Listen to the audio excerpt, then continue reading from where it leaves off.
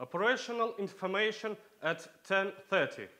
Groups of the armed forces of Ukraine are steadfast in defending the state.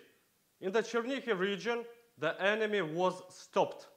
Heavy fighting is taking place in the Kharkiv direction and in the area of the Joint Forces operation, where the enemy suffered losses in manpower and equipment. The forces of our troops returned under the full control cities Mariupol and Shastya. At least 6 planes, 2 helicopters, and dozens of enemy armored vehicles were destroyed.